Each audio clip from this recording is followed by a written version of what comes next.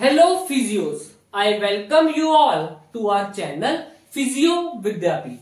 We are back with our next lecture on motor learning. Okay, so previously we have studied motor control and now we are going to start motor learning. Okay, so my name is Vijay Kumar and let's get started. See what is motor learning.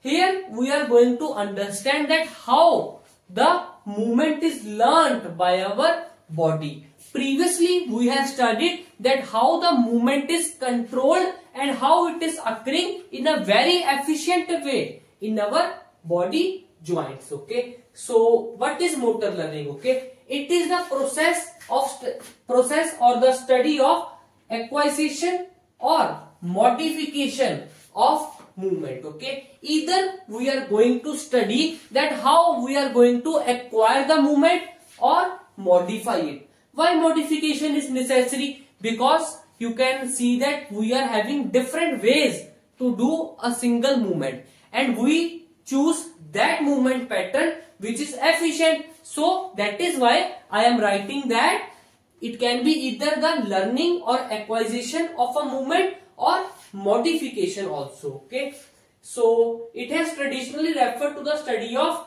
acquisition or modification of movement in normal subjects. See, this definition is given in normal subjects, while in case of patients that is suffering from any kind of injury, okay, there we are not using the term motor learning. There we use the term recovery of function. Okay, so whenever it is occurring in normal individual, it is motor learning, while in case of injured person where we are retraining the motor learning, that is retraining or relearning the motor learning, okay, it is called recovery of function. So you might think that these things are different, but after that what we are saying that these things are not different. These are just one and the same thing. While there is nothing inherent in the term motor learning to distinguish it from the process which is involved in recovery of movement function. Okay, so इनमें कोई ज्यादा difference नहीं है, बल्कि कुछ भी difference नहीं है. Two are often thought to be separate. सोचा जाता है कि ये अलग अलग है, बल्कि ये है one and the same thing. Okay, और इस चीज का प्रूफ हमें किस बात से मिलता है? We are going to say that the issues which are felt by the clinician to make the injured person to learn a movement is same as to the normal motor learning. Okay, see, the issues with facing clinician which are concerned with helping the patient to reacquire the skill which is lost due to injury are similar to those faced by the people in field of motor learning. यानी कि दोनों तरफ जो problems आ रही थी वो लगभग same ही आ रही थी, जिसके चलते हमें पता चला कि ये दोनों टर्म्स एक ही हैं. So till now we have studied that what is actually the motor learning. Okay, so we are now done with that part. Now we will study that what is the nature of motor learning. Okay, in the nature I will be discussing 3 points in this lecture, while in our next lecture there will be a very important part of this thing. Okay, see, now early definition of motor learning. See, as the term is suggesting that motor learning, we think that it is related to the motor process only. See, it is described as the set of process which is associated with practice or experience which is leading to relatively a permanent change in the capability for producing a skill action. मतलब यहाँ पर क्या है कि हम slowly क्या कर रहे हैं, लर्न कर रहे हैं एक पर्टिकुलर मूवमेंट को, और वो लर्निंग कैसे हो रही है, how the learning is occurring, it is occurring by the experience which is going to produce a permanent change so that we can do a skilled action. Okay, so it is described as the set of process associated with practice or experience leading to permanent change so that we can produce a skilled action. Okay, so this was the early definition. Okay, so next is broadening of the definition of motor learning.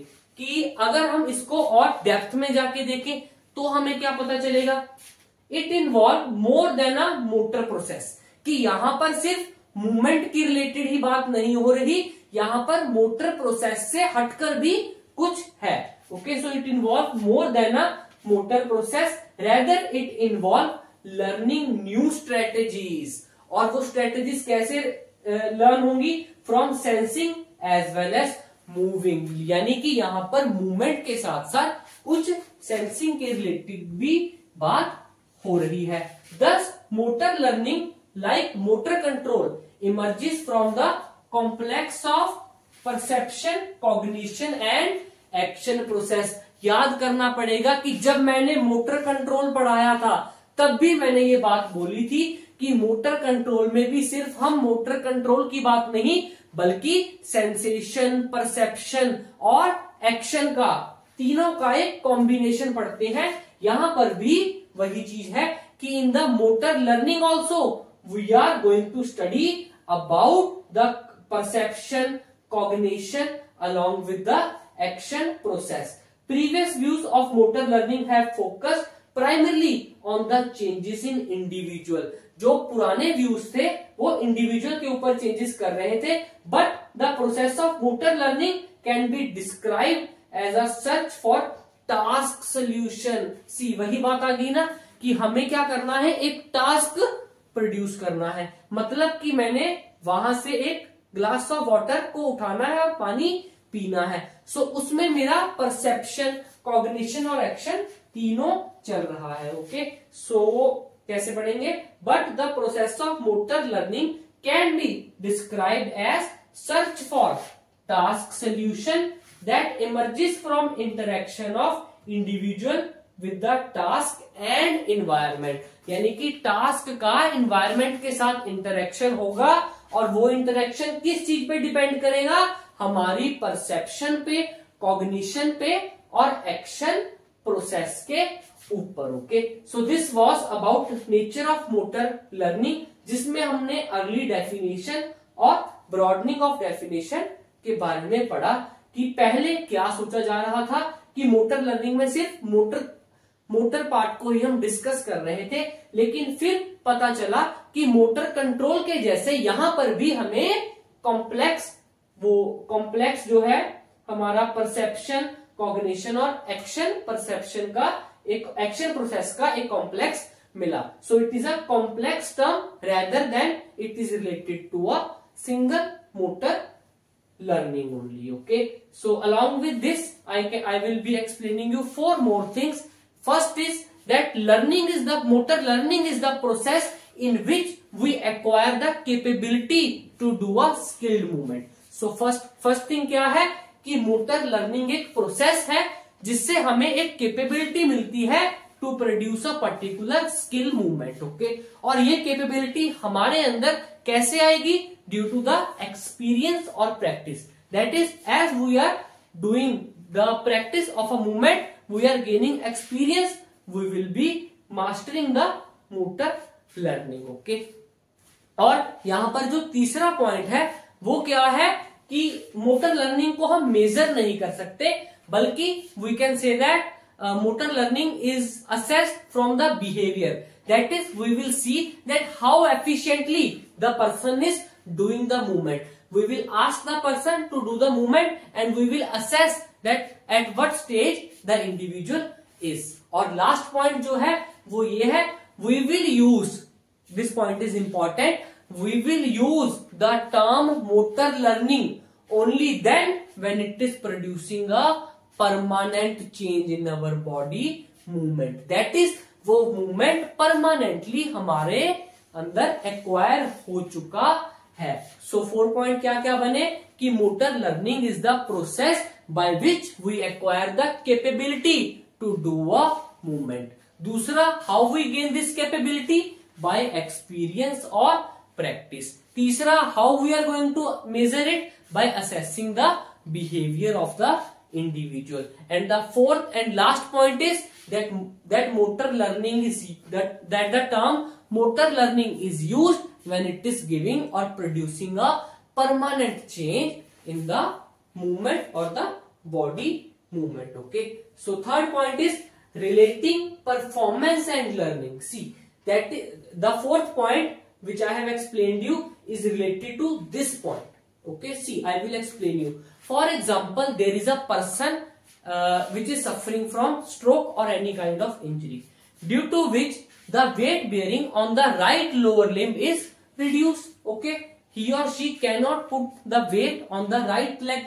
Okay, so after the treatment, when the whole treatment is completed, then we ask the person to walk. He is walking very good. That is giving the weight on both the limb. Weight bearing on both of the limbs is good. Okay, so that is why we can say that yes, our treatment is good and it has produced the effect that after the treatment, weight bearing on both the legs is equal. But when that patient goes to home and it comes to your clinic on the next day or day after tomorrow, okay, any next day, okay, again he is coming with the different gait. That is, he or she is again reducing the weight bearing on that leg. What is this? You will say that I have made the individual to learn the movement, okay, during the therapy, okay, and after therapy there was good result. But after some days, that we can say that the result were not persistent. Okay, why?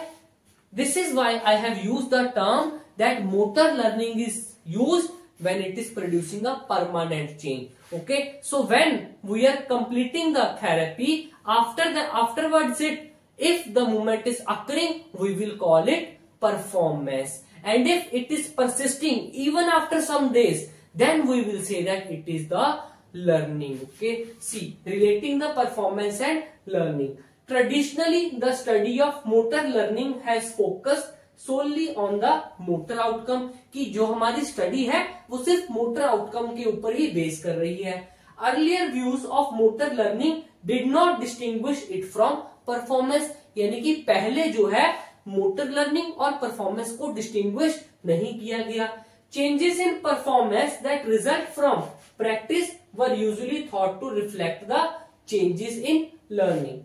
Next क्या है? However, this view failed to consider that certain practice effects improve performance initially. See, ये point जो है बहुत important है कि ये जो मोटर लर्निंग में जो हम मोटर को ही इतना ज्यादा हम सिग्निफिकेंस दे रहे हैं, it failed to explain that the therapeutic effect were good even just after the treatment only, but it do not persist for the long time.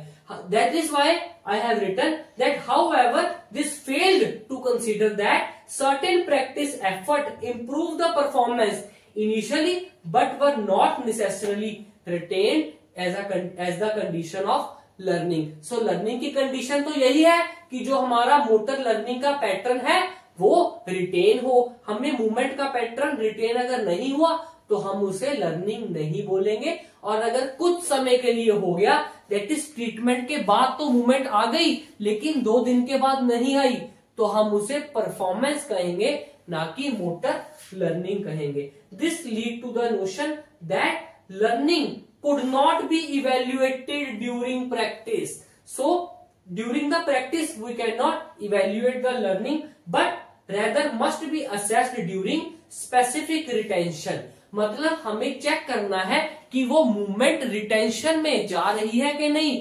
That is the movement is persisting even 10 days after the treatment और the rehabilitation programme. Okay, सो दस learning is defined as the relatively a permanent change that has been distinguished from the performance which is defined as the temporary change. Okay, so that is why I have given you the example कि treatment के बाद तो वो walking अच्छी करके गया, दोनों limbs पे एकदम प्रॉपर इक्वल वेट बेरिंग हुई, लेकिन जब वो 2 दिन के बाद आया फिर से एक लेग पर वेट जो है वो नहीं प्रॉपर जा रहा था। इसका क्या मतलब? इसका यही मतलब है कि अभी तक मोटर लर्निंग नहीं हुई है। वो जो 2 दिन पहले हमने मूवमेंट अच्छे से करवाई थी, it was not learning, it was the performance. Okay, so we can distinguish the performance and learning. Performance is the temporary change, while learning is the permanent change, that is permanent retention of movement. Okay, so this is about today's lecture. What we have studied, we will just summarize it.